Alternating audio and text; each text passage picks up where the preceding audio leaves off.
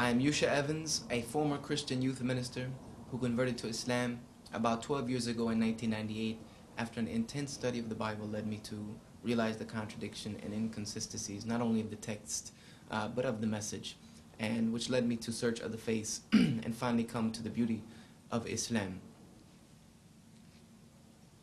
Why am I here, and what does God want from me? This, again, is a fundamental question that each and every human being asks themselves at some point in their life. To ask themselves, why am I here? What does God want from me? What is the purpose of creation? What is the purpose of life? What is the purpose of anything that happens in life? Does it have a purpose? So first and foremost, we have to ask, why are we here? Why is anything here? Why did God create anything? And we know for sure that the Islamic principle is that God created everything with a purpose. This is a principle found in many religions. This is a principle that is found in the Christian faith that I once held dear to. And the principle of Islam is that God does not create anything without it having a divine purpose. From the greatest of His creations to the most minute of His creations, all serve a divine and unique purpose. And we as Muslims affirm this. Now when it comes to the Creator, He chose to create creation for a specific reason. And in a nutshell, that specific reason is to worship Him. And He says in His book, the Quran, that I did not create mankind except but that they should worship me.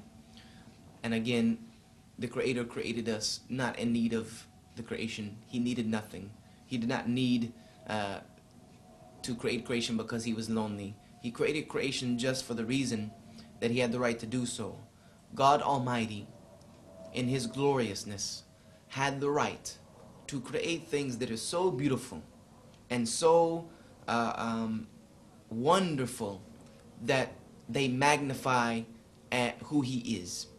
And His creation, the human being, was created and then given a free will and given the opportunity to choose whether to live their life in accordance to their creation, to worship God, or to reject their purpose of creation and to worship everything else that they can imagine, including themselves.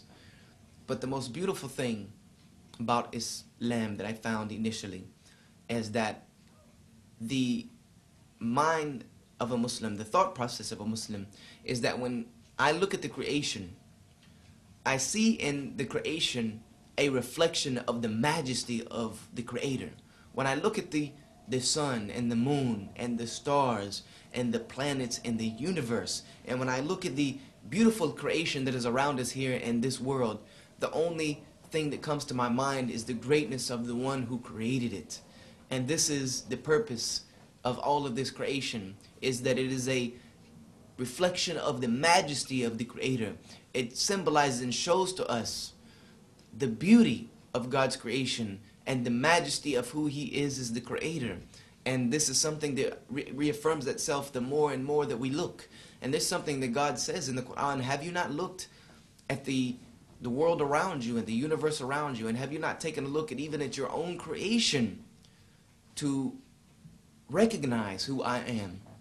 And this is an underlying principle of Islam, is that God created creation for His glorification, and that the best of that creation are human beings who can decide either to live according to that creation and worship their Creator, or they can decide to reject that purpose and worship something else. But one of these choices leads to eternal pleasure and God's reward and heaven and paradise forever, and one of these choices leads to God's anger, leads to God's punishment, leads to us denying the very purpose of our creation, and leads to the punishment that is deserving upon those who reject Him. So this is the fundamental principle of Islam, that why am I here? Because God created me. And what does God want from me? He wants from me His worship.